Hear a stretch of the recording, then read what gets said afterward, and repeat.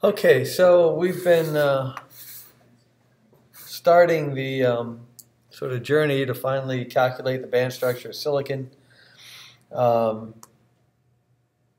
just showing the orbitals, the basis we're going to be using, and the various types of bonds that they form.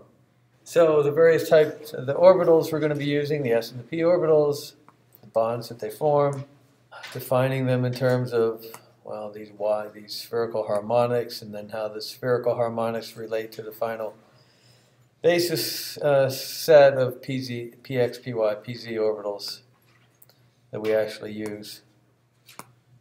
And then last time we defined the matrix elements that we're going to need, and then you can look up in tables like basically the famous Slater-Coster tables, which are uploaded on iLearn, the original paper by Slater and Coster. So everything will be written in terms of these matrix elements that we defined here. That'd be SS sigma, SP sigma, SP, PP sigma, and PP pi.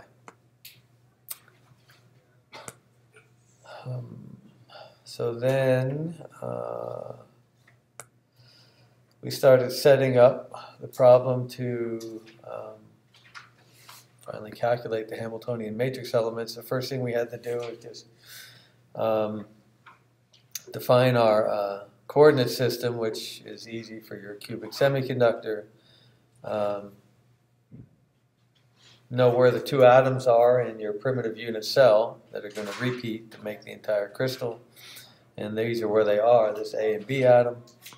And what did we do? And then we showed how to calculate the matrix elements between that A and B atom for the various type of orbital combinations that occur between SP and PP orbitals, and how all these matrix elements between the A and the B atom and the various P orbitals and S orbitals can be written in terms of some combination of what we defined earlier, this PP sigma, PP pi, SP sigma, etc., with some multiplied by some direction cosines. These were the direction cosines. The cosines of that D vector that connects the B atom to is D vector. So these are the direction cosines of that D vector with your X, Y, and Z axis, your L, M, and N, the direction cosines, cosine of those angles. And also they are the components of your unit vector in the D direction. Your unit vector in the D direction is just that. So we went through the various type of, the matrix elements we're going to need. And then we sort of we defined what our primitive lattice vectors are. So now we're doing this in 3D. And before we were just working on we had a 1D crystal. Now we're going to have a 3D crystal. And so there are three primitive lattice vectors that define the periodicity in 3D space. It's A1, A2, and A3, and they are the vectors connecting our origin, the A atom at 0, 0, 0, to the three face atoms. One at this face here, one underneath, and one around the backside. Those three vectors. And so any translation by a linear combination of these three vectors just brings you back to an equivalent point in the lattice. And so when we're going to be writing sums over all these, when we write these sums over all these lattice vectors, it's equivalent to what we were doing in 1D when we wrote sums over N, where N were all the unit cells along our line. Now R is all the unit cells in 3D space. So we're again summing over all the primitive unit cells in 3D space. the fundamental repeat unit that defines the lattice. So when you see these sums over R's, it's the sum over all the primitive unit cells in the 3D space, and each unit cell is going to contain two atoms, an A atom and a B atom. Just like in your homework, where each unit cell contained two atoms, an A atom and a B atom, but there they're all in a line. Now they're all in 3D space. Okay, so I guess the next thing we're going to do is define our basis, our block sum basis, in which we're then going to calculate the matrix elements of the Hamiltonian. So, okay, our block sum basis. So, I guess the first question, how many elements are going to be in this basis? In your homework, you've got two elements, right? A of k and B of k. So what are we going to have now? 4 on the A atom and 4 on the B atom. So we're going to have 8. 8 elements in our basis. And each one is going to be a block sum. So our block sum basis is going to be, take your s orbital on the A atom and form the block sum of those orbitals on those atoms. So formally it's going to look like what we've been doing, except instead of the sum over little n, we now have this sum over all primitive unit cells in the lattice, which is a sum over big R. The s orbital on the A atom in each primitive cell, right, that's the s orbital on the A atom in primitive cell R, times the phase factor associated with that primitive cell. And in this case, I'm going to include that extra phase factor that we didn't include in the homework, but I'm going to include that for the B atom. So I'm putting the A atoms on the lattice sites, where I'm putting the A atoms where R is, defining R is where the A atom is in each primitive cell. And then, okay, so we do this for the 4 orbitals on atom A. So we've got one for the S, one for px, and they're all going to look the same kind of sum. I just replace each orbital by its own type in the sum. And the phase factor is just a function of the atom position. So for all the orbitals on the A atom, they have the same phase factor. And these are now 3-dimensional Ks. Let's see, this should be an R in here, I'm sorry. These are all R's. I'm summing over position R. Okay, so those are the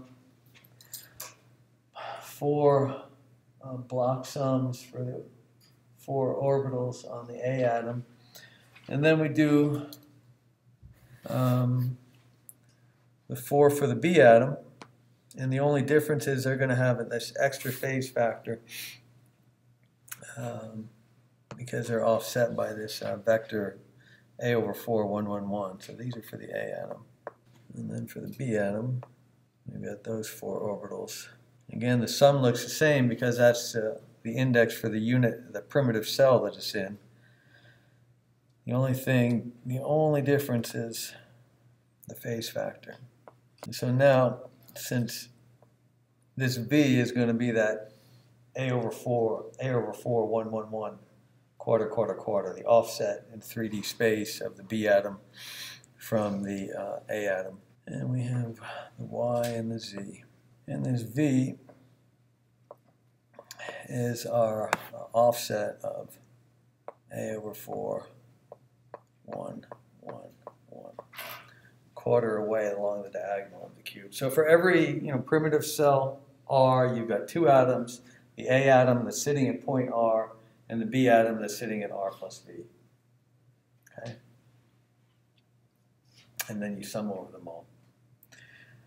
So that's our 8 by 8 basis, and in that basis we now need to calculate the matrix elements of H in this basis. And so we're going to go ahead and start doing that. Just like we did in 1D, once you have your basis, then you take your matrix elements of the Hamiltonian and construct your 8 by 8 matrix. So we'll start with, what do we want to start with? guess the diagonal ones are always the easiest ones, but it looks like I didn't start with a diagonal. Okay, I started with an off diagonal, so I started with the easiest one off diagonal, which is between the two S states. So I'm looking at an S on the A atom and an S on the B atom. So I'm looking at that matrix element. The Hamiltonian matrix element between an S orbital on the A atom, or the Bloch sum of those two orbitals. And so again, just like we did in 1D, we have to expand that out to evaluate it back in terms of the definitions of these Bloch sums. So that's 1 over n, sum over Ra, sum over Rb. And that doesn't mean the position of the A and B atom. I'm just two different R's to keep separate. So, all right, the R always is the position of the A atom, and just is sort of our index for the primitive cell. SA, RA, H, SB, RB, times the phase factors, e to the I, k dot RB plus V minus RA. So the RB plus V is due to the ket, and the sign of this is negative because we're taking the complex conjugate of this guy, right? So the phase factor of this guy is complex conjugated, just like what we did in 1D. And so you get the minus, the difference of the two phase factors, because you're always complex conjugating one. So that's what we need to evaluate. And we're going to do it, the concept is exactly like what we did in 1D, it's just now we got to do it in 3D. So we're going to fix one of them. We'll fix RA, the outer loop, and do the inner loop. So fix RA equal to the origin. So that's the A atom at the origin. And then we do the sum over RB. And the reason this is doable is because we're still working in a nearest neighbor model. I mean, it's doable in any case as long as you have some finite number of neighbors, but it makes it much easier. It's nearest neighbor, because there's going to be 4 nearest neighbors. So we just need to know where the 4 nearest B atoms are with respect to that A atom at the origin. And those are the only ones that are going to give us a non-zero matrix element. So that sum over RB will only have 4 terms in it. Just like in 1D, it only had 2 terms, the one to the right and the one to the left. Now it's going to have 4 terms due to the 4 nearest neighbors, 4 nearest B atoms to the A atoms. So we just now have to figure out where they are. Where are those 4 nearest neighbors? Once we know that, we can do the sum.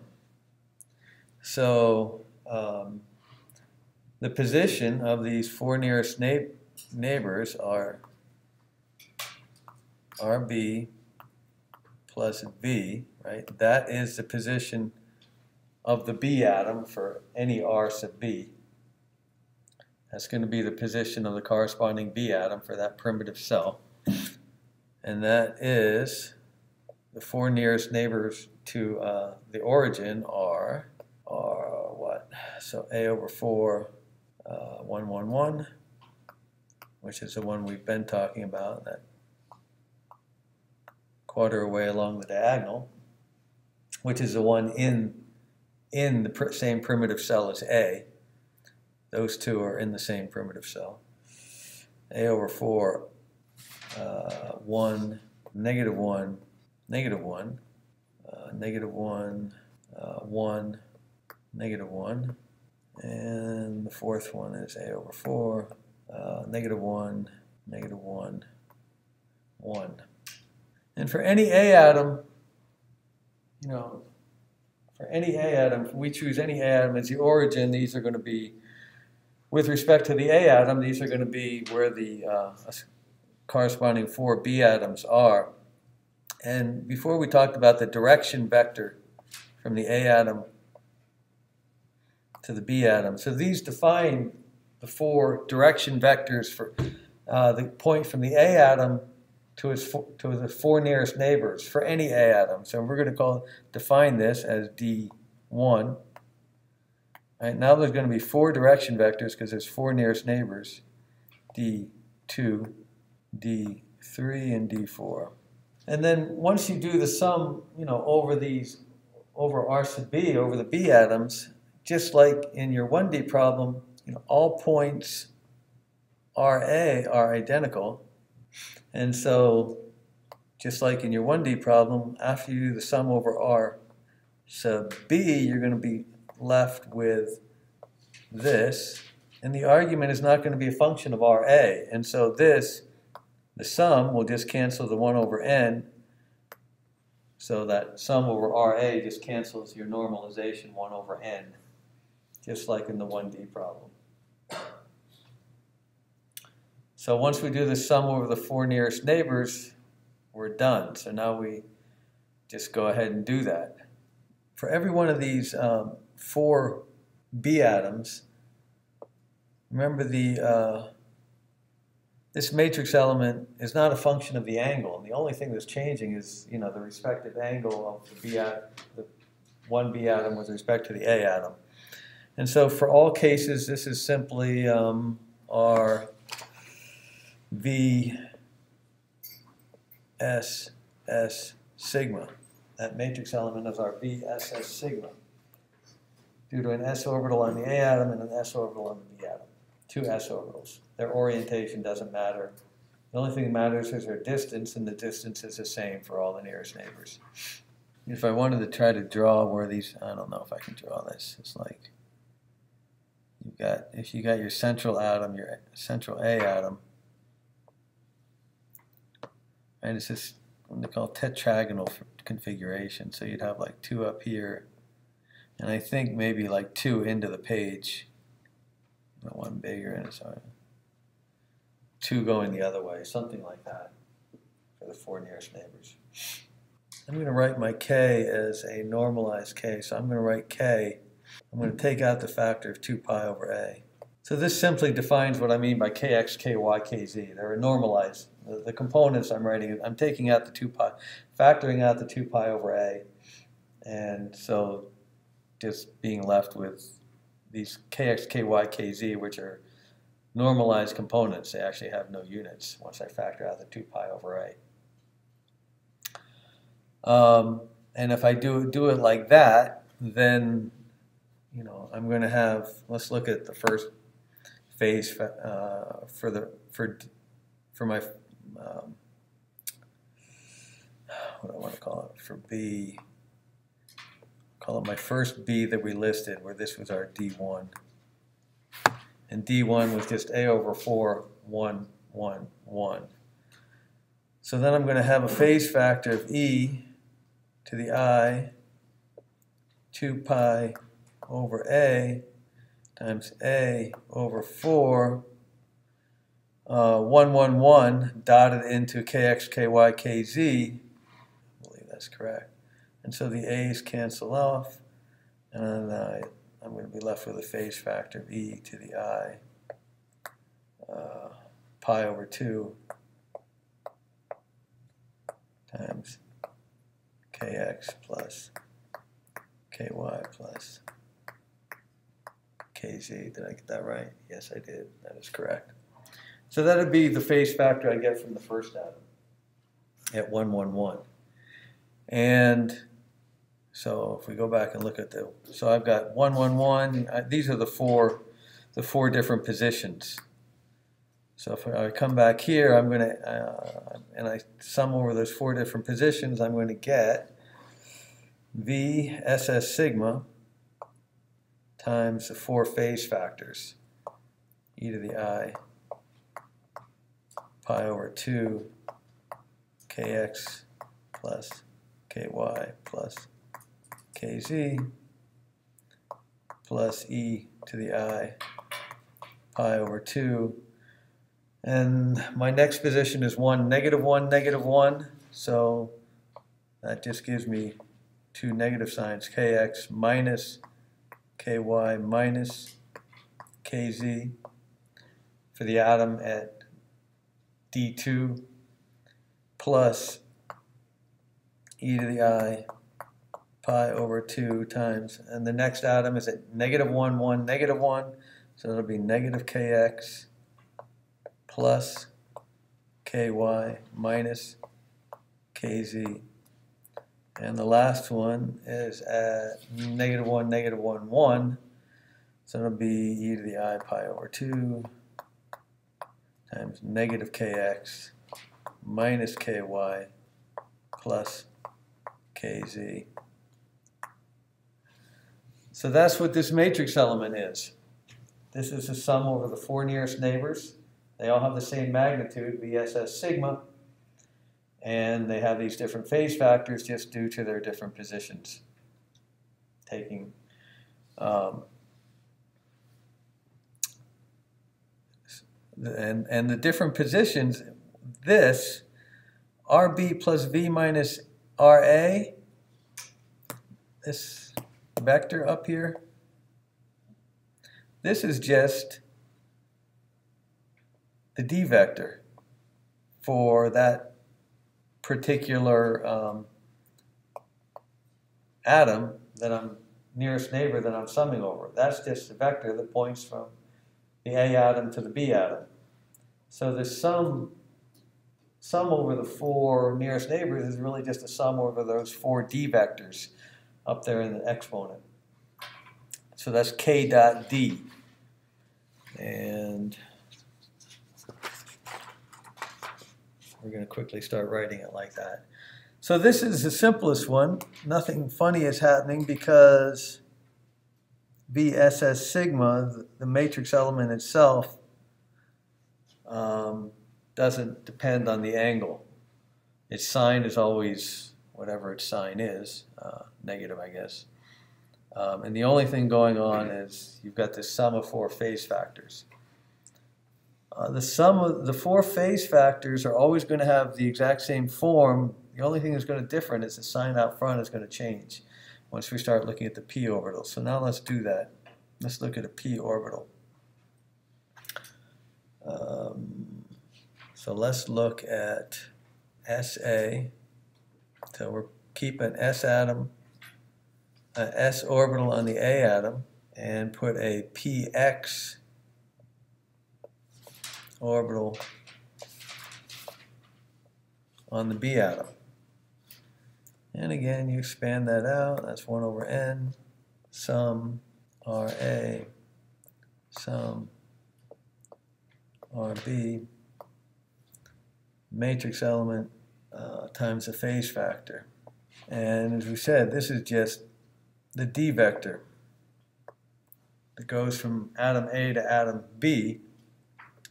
And again, we fix RA at 0, so that's 0. And so the sum over RB is just the sum over the D vectors of the four nearest neighbors. Sum over there's four D vectors of the nearest neighbors. And so this matrix element is simply sum I equal 1 to 4 SA at 0, 0, 0 H PXB at position D sub I E to the I K dot D sub I. Now it looks a lot simpler. That is your matrix element. That's the whole deal right there. Sum I equal 1 to 4, sum over your four nearest neighbors times the four phase factors. Right? That's all it is. Yeah. I didn't understand. How did you normalize the K? I just wrote it like this. I just defined this. I mean, K is K. What I'm doing is defining what I mean by Kx, Ky, and Kz. Right? That defines what I mean by Kx, Ky, and Kz. And K is K. back in our 1D problem, k was a continuous variable that went from minus pi over a to plus pi over a, right? For 1D, that was our k variable. Yes, but I didn't understand that factor to be 2 pi over a. Where did it come from? I just defined it like that. So k, so for this, here's k, right? Here's k. And then you ask, well, this is in 1D, what is kx? K in 1D is kx x hat, right? And I'm defining a new kx, which is 2 pi over a, I'll call it kx prime, x hat. So these are these prime variables in there. What's that? It's a new variable. What? It's a new variable. A new what? Variable. It's a new variable, but it's normalized and it's now unitless. Right? Those kx, ky, and kz have no units now. I took the units out. Right? K has units of 1 over length. Right? But I'm putting the units of 1 over length explicitly out in the front of the components.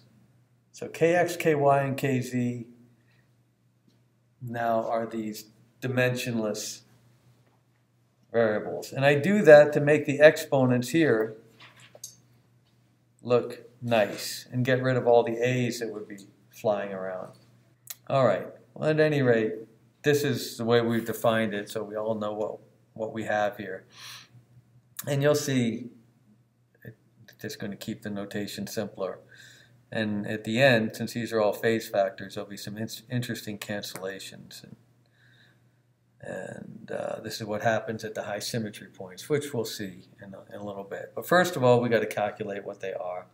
So this is going to be the form for all the matrix elements that we calculate. It reduces to this form. A sum over the 4 nearest neighbors. Your phase factor, just e to the I k dot d, where d is that position of the nearest neighbor with respect to the origin. Just putting the A atom at the origin, and then go ahead and calculate that matrix element. So now, these phase factors are going to be the same 4 phase factors that we had here, but the matrix element itself is now going to be a function of the angle, and the sign will start flipping around, because we had these direction cosines. And the direction cosines are simply, the sign of the direction cosines are simply the sign of the component in the x, y, and z direction. So as those signs change, those are your direction cosines, and the sign of the matrix element will start flipping. So let's look at that and see what we get. This matrix element is equal to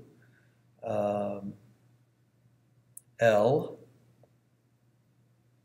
which is the direction cosine of the d vector with the x-axis, right? L times V S P sigma. That's what that matrix element is.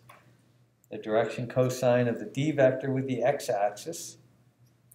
And that direction cosine of the d vector is just equal to dx, the x component of the d vector, over the magnitude of d. And we know that, the magnitude of dx over d for every term is the same, and that is simply our 1 over square root of 3. Right, so the magnitude of this thing out front is just 1 over square root of 3, but the sign is going to change.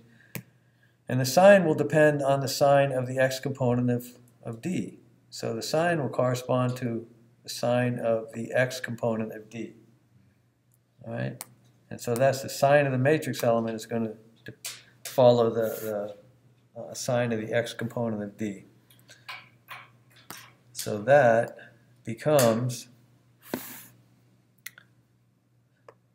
rewrite down what we're calculating, SA, So that is equal to 1 over root 3.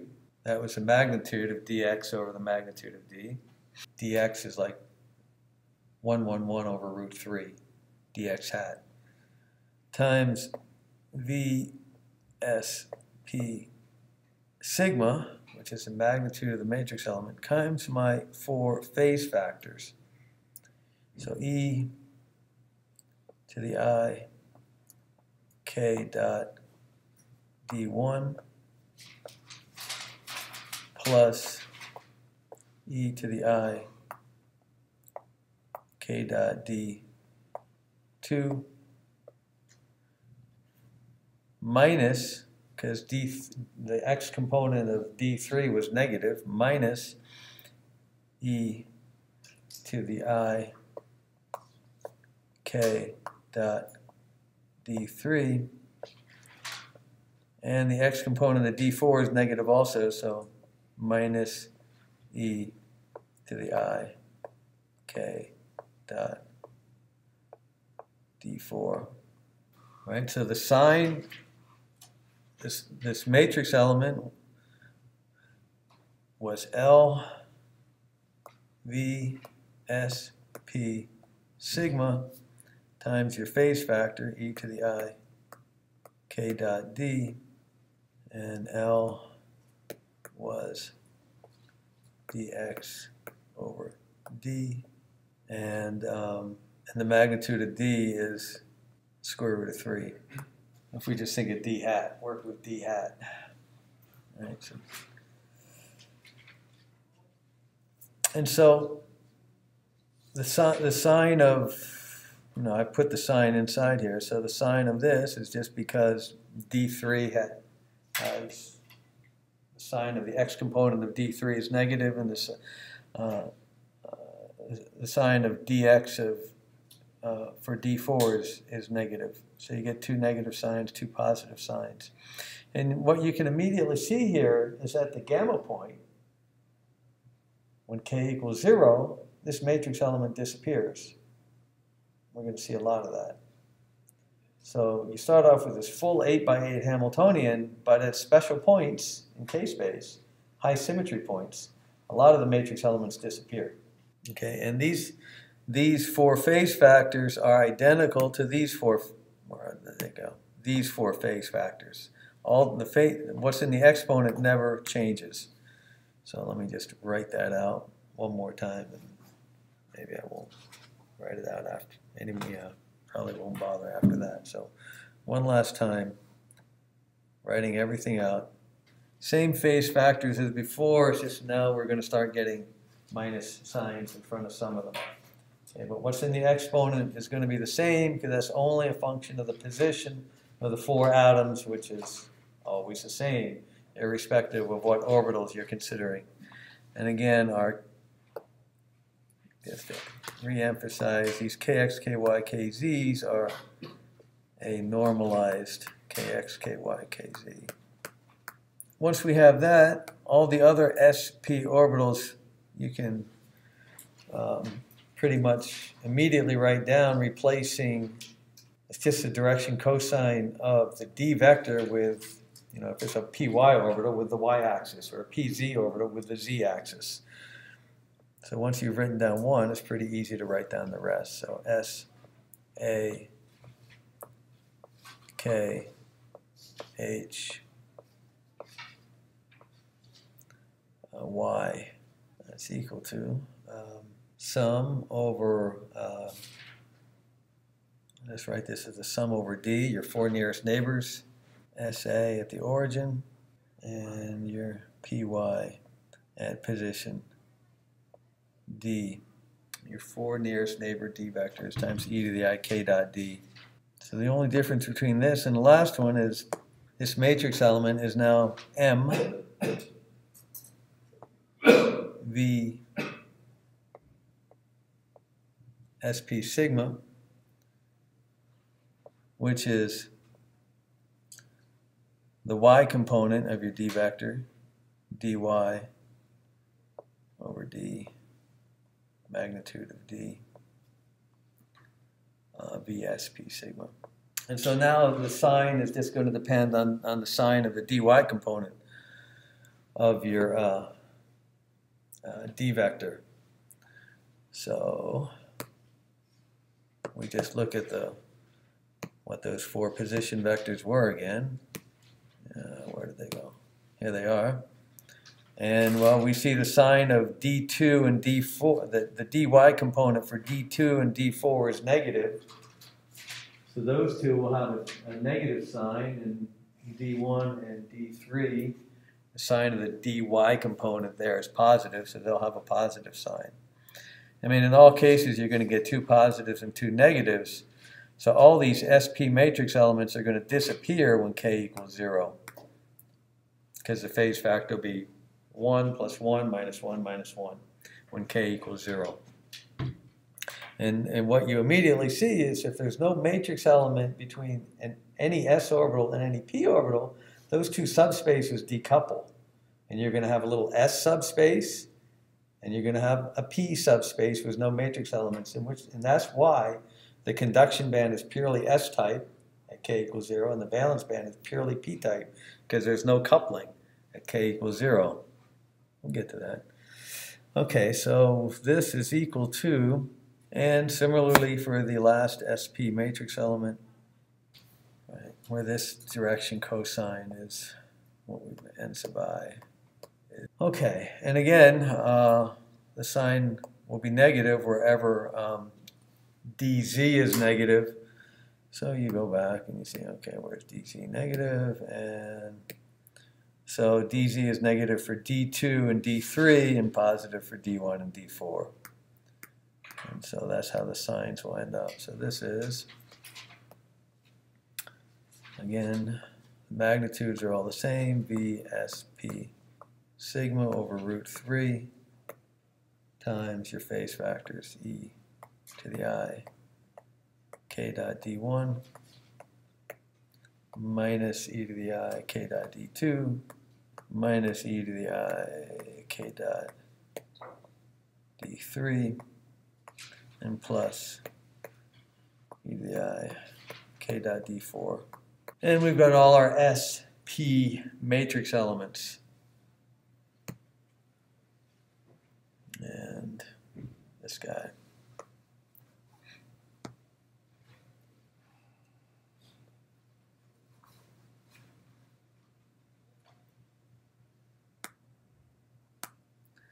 Okay, and as we see, they're all going to disappear at k equals 0.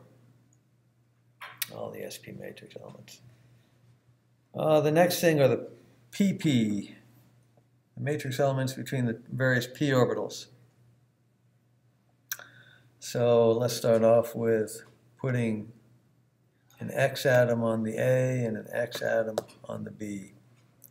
So X, A. Okay, an X on the A and an X on the B. That's going to equal sum over your four nearest neighbors. And the matrix element was between an X atom on an X, PX on the A and PX on the B was this, L sub I squared V P P sigma plus 1 minus L sub I squared V P P pi. And then, of course, times your phase factors. Right? This was the form of the matrix element that we had for an X, PX on an A and PX on a B. And we did it, and we got it in terms of L, but now this L is going to be a function of which B atom we're looking at. But since all the L's are squared, you see that the sign of this, right, this is always, the sign is not going to be flopping around on this because you always have L squared. So, and since the magnitudes are the same, the magnitude of L is always 1 over root 3, nothing happens here. It looks just like when we had two s orbitals. You're not going to get any disappearance at k equals 0. So this is equal to, L squared is 1/3. 1 minus L squared is 2/3. So I'm going to put my 1/3 out front.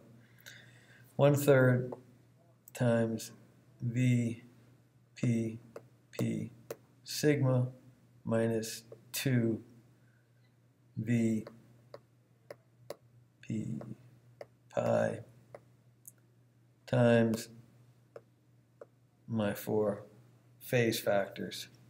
Okay, nothing funny is going on with the sign here. They're all positive because all the direction cosines are squared. What else have we got? Between an x and a y. So that's an x and an x. And this is, let's see, this is, so the matrix, this will be the same matrix, between the x and the x will also be the exact same matrix element as between a y and a y and a z and a z. Because if I replace L squared by m squared or by n squared, that's still just 1/3. Right? They're all 1/3. So this is also equal to y a k h y b k, which is also equal to z a k h z b.